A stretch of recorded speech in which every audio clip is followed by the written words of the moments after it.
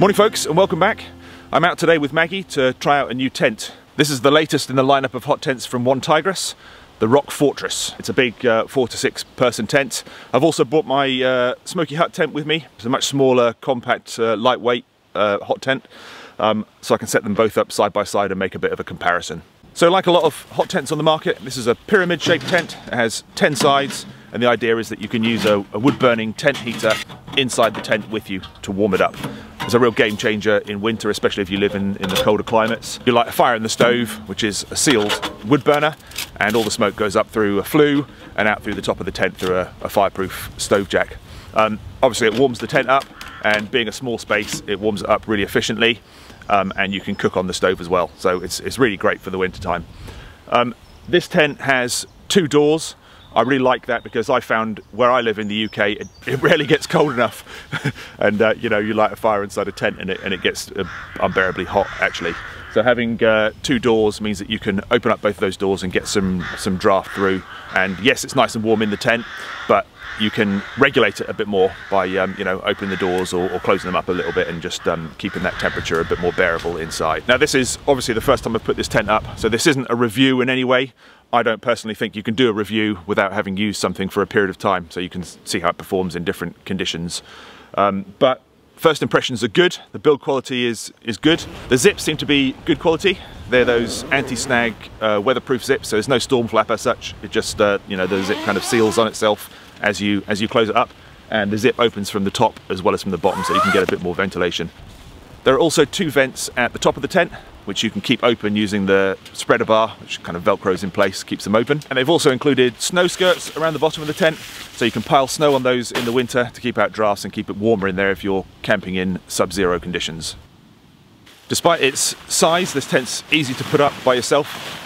Just peg out the 2 pegging points either side of one door, put the pole in, stretch out the other 2 pegging points either side of the second door, and that kind of keeps it upright, and then you can just peg the others out. It's pretty straightforward. There are 10 main pegging points around the bottom edge of the tent, and they have webbing adjusters on them, so you can adjust the tension on the tent. And there are 10 guy lines which attach to the tent in 2 places, and when you peg those out, that really holds the tent in shape and makes it very stable. The beauty about this sort of shape of tent being a pyramid, it doesn't matter which way the wind is blowing. You haven't got one side which is a weakness, you know, it's the same shape all the way around. Also having 2 doors, if you go to bed and the wind is blowing in one direction, you know, and you wake up in the morning and it's switched around, you can just use the other door and you're still protected from that wind. The seams are all fully taped and it's reinforced up in the peak area, so you're not going to have any problems with water coming in.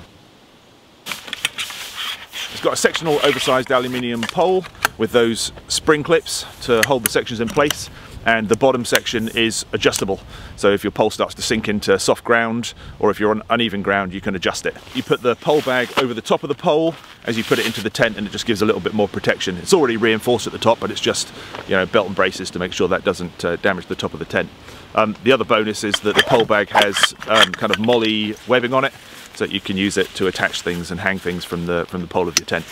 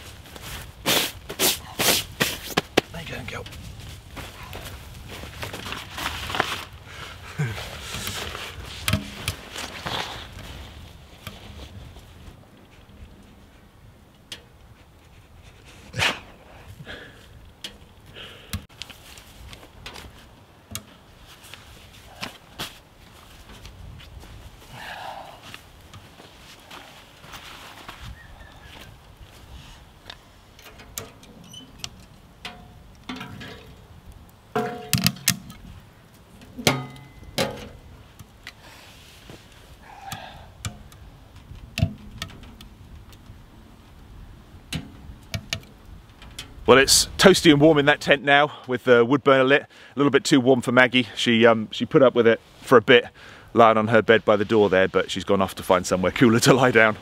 I'm going to set the other tent up now, the smoky hut. I did a review video of this tent a couple of years ago. It's a brilliant little backpacking tent, super light, but I want to put it up just so you can get a kind of size comparison. Really, you know, there's going to be a massive difference between the two. This is a big family tent, really, you know, or if there's a few of you, or you've got lots of gear, or you're out for a long period of time, you know, there's loads of room. The smoky hut is more of a super lightweight backpacking hot tent, especially if you have a lightweight titanium stove in there. Yeah, so I'll get this set up and we'll have a look at the difference between them.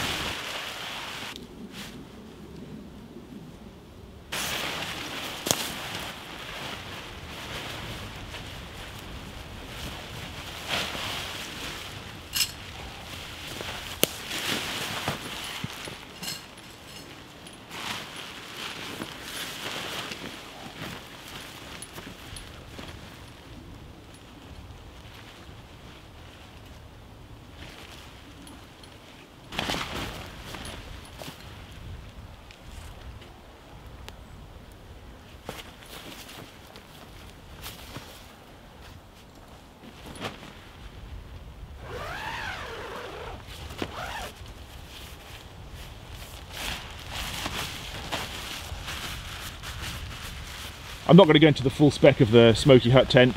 I just wanted to put it up as a comparison, and you can see straight away there's a massive difference in size. The smoky hut's 1.6 meters tall, whereas the Rock Fortress over there is 2.4, so you can actually stand up in it.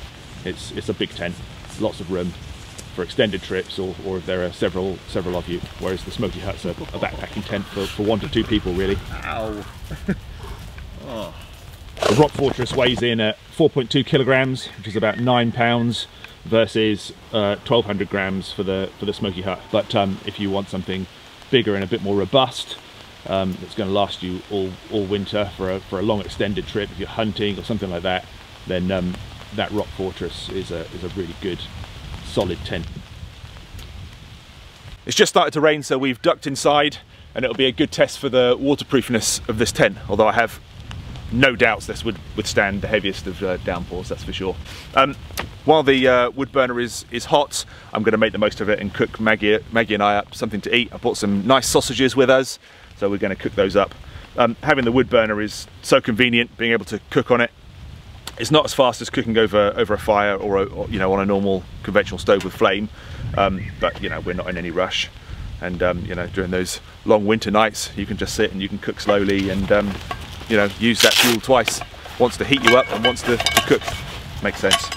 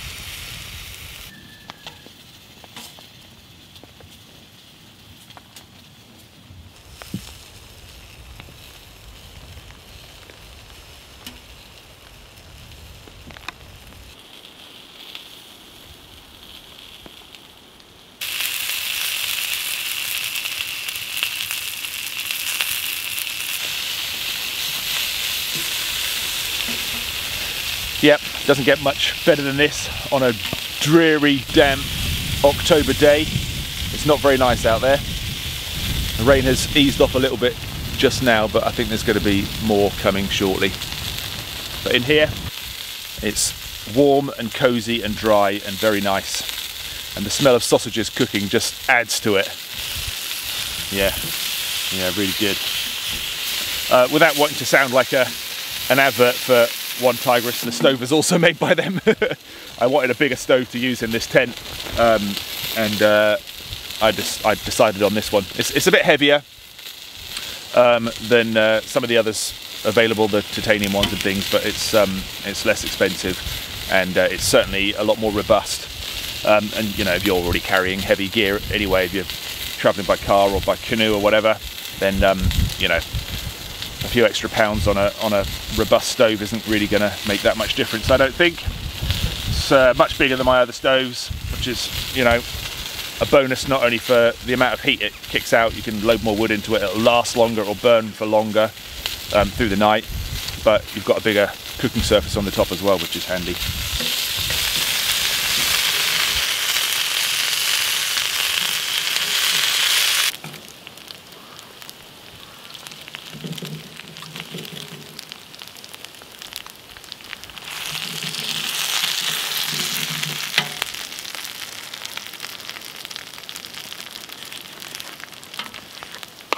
These sausages are really hot, so I'm just going to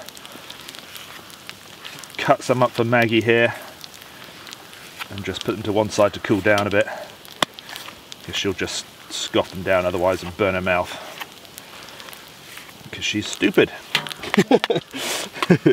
She's not really.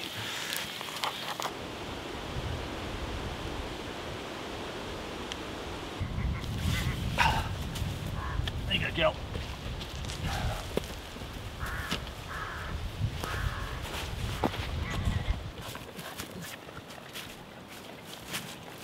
Maggie's had hers. They lasted all of about 5 seconds, and she's been chasing her bowl around the tent ever since. I'm going to zing mine up with a bit of hot sauce from the One Food Company, Norfolk made hot sauce. Tropical this one is. Not tried it yet, so we'll give that a whirl. You know me and hot sauce.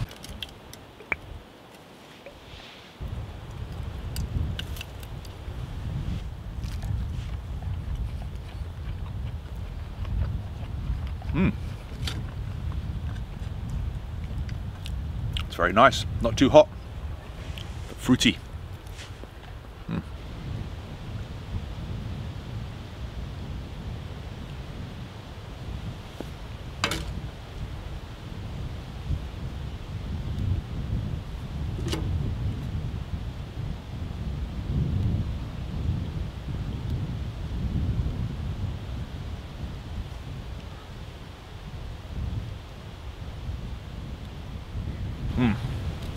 Just the job. Yeah, I am impressed with this tent.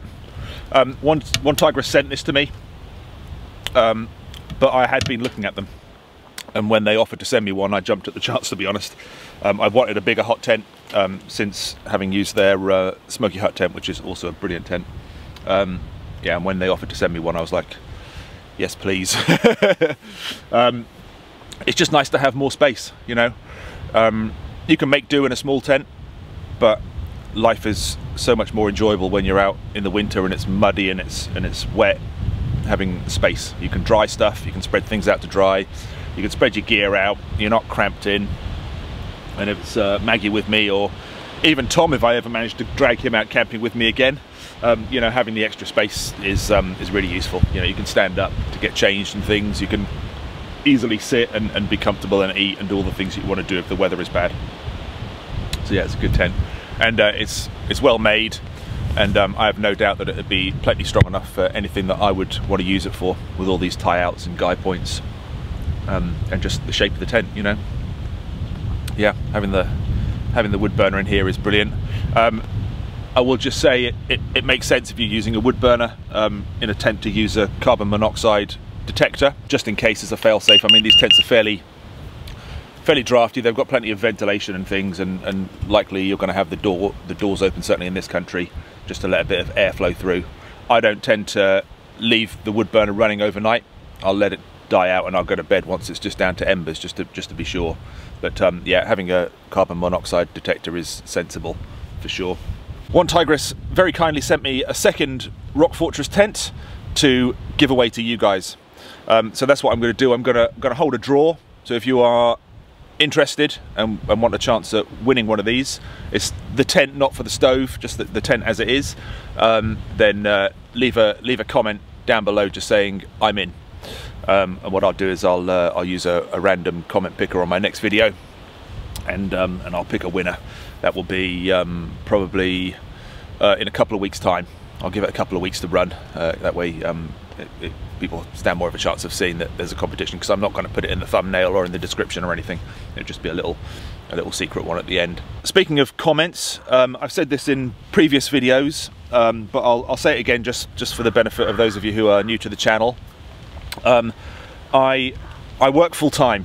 You know, I fit everything to do with YouTube in around work and family life and all the other things that we have to do in our homes, you know, all the normal chores and all the rest of it. So responding to all of my comments is almost, well, it is impossible. You know, I get hundreds per video.